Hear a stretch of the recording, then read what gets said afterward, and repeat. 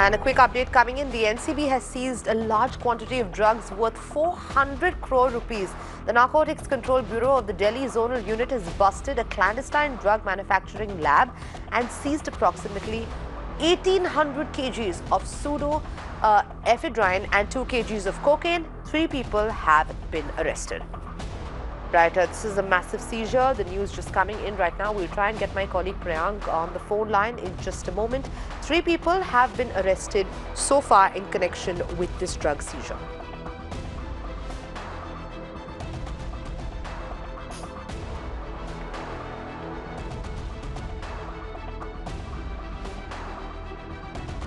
My colleague Priyank now joining me on the phone line with more. Priyank, a massive seizure here. We're looking at almost 400 crore worth of drugs.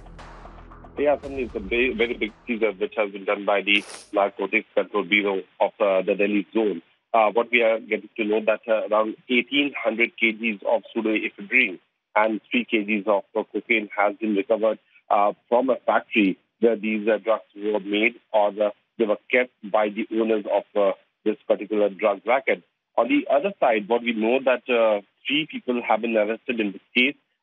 What NCB is claiming that this particular drug is worth 400 crore, which is very big amount which has been recovered by them. So around 12:30, the NCB officials will be holding a press conference. Then they'll be able to we'll be able to know that from which location this drug has been seized and what was the source of this drug which was procured by these suspects. Right, Priyank, thank you so much for those updates.